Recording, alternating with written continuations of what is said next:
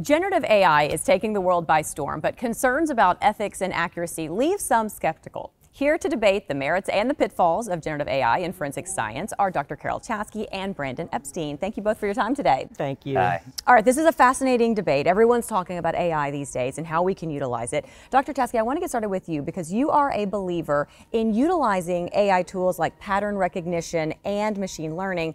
However, when it comes to generative AI, you have some concerns. What are those? Yes, that's the truth.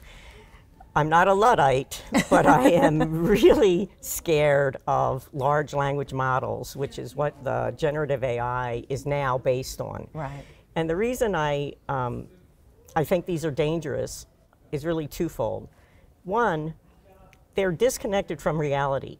They're really just predicting the next word. Okay. They don't really know how that word connects in reality to all the words that came before them or all the words that are going to follow. And falsehoods can only be detected in AI, in generative AI, if you already know the truth. What is it worth if you have to check it constantly? Right. And if it's only a useful tool if you already know the right answer. It's important when you're talking about forensic science to be dealing with facts. Yes. Dr. Epstein, you do believe, though, that there is a path to using generative AI. In what way? I think there is a path, and we're currently using it now, not so much in the forensic science, but more in the investigative aspect to create efficiencies that were not there before, especially as we start dealing with much larger data sets in my discipline, digital forensics. But I think there is a way, much like we do foundational studies for various aspects of forensic science, to treat the AI models and the large language models in the same way as a proficiency test, to assign ground truth data and understand known answers, much like Dr. Chaski was saying, to identify error rates and to address it the same way we address human proficiency when producing outputs for use in forensic science. So when you are utilizing generative AI, do you have to take into account maybe some of this might need to be fact-checked? You have to take a little bit of it with a grain of salt? Absolutely. I wouldn't even in an investigative approach, I wouldn't use any generative AI now without that AI providing a citation to where it's from, where I'm looking through large image sets and saying, show me a picture of guns from these 100,000 images, reference that source material, and then really trust but verify. And I think that's where we are today. In the future, when we start doing things where the AI takes over or provides outputs that a human is incapable of due to the complexities or just the sheer data sets, I think we're not there yet. But I think that there is a pathway there, treating it very similar to how we treat human testimony in court to show validity in that. You say we're not there yet. How close do you think we might be to having generative AI be very reliable? Well,